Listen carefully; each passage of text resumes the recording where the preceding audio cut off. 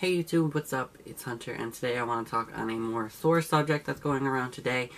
As you can tell by the title, this is about the Gabbie show and the Ricegum incident. If you are not familiar, I'll leave a video down below explaining everything from the drama channels and stuff like that. And I'll also leave Gabbie's original Snapchats down below. But to sum it up really quick, Gabbie was at a party where Ricegum was. She wanted to battle him like a freestyle rap battle, and at first he found it amusing and like he laughed it off and said no, but then Gabbie brought up his ghostwriter, and then he got physically abusive and shattered her phone. Now I'll leave the story and all of the videos down below that you need to see. She has since been paid for the phone.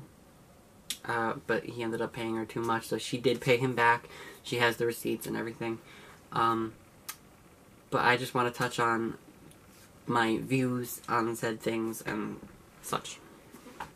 First off, I have never really been that big a fan of Ricegum. I only found him through Gabbie a few months ago when she did her diss track back to him after he made his original one at her, which was just fucked up altogether.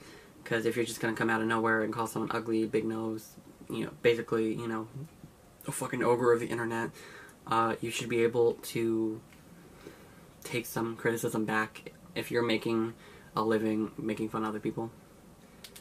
So for her to come up to him and bring up his conspiracy, I guess you can say, and for him to get abusive, but he makes all these jokes about other people, and they never lash back in that kind of way, that's fucked up.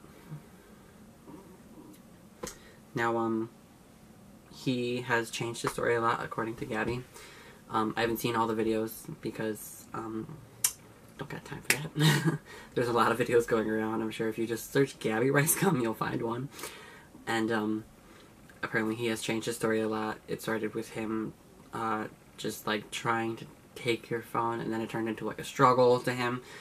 And, I don't know, but it's never okay to abuse anyone, especially if you're a creator making fun of other creators. Be able to take some and just laugh it off. I know there's going to be some comments on this video. Ricegum didn't do anything wrong. Gabbie's my queen. Ricegum is forever. I know there's going to be those comments. I don't give a shit. If you're my friend, like in person, like I know you, please don't try to come for my rescue, because the next thing I'm going to say will shock you. Maybe not. But I am siding with Gabbie, not just because I've been her fan for almost a year now, but because, through the receipts and her facts and her evidence and stuff like that, she has solid proof that this was, the truth was her side, I guess I could say. I'm not saying that Ricegum wasn't in the truth somehow, because, they always say there's three sides to every story. Someone else's, and the truth.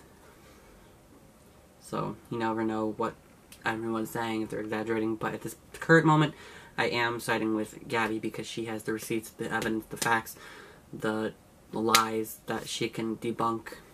I'll leave her video down below where she debunked all the lies that he said. But yeah, that's my take on it.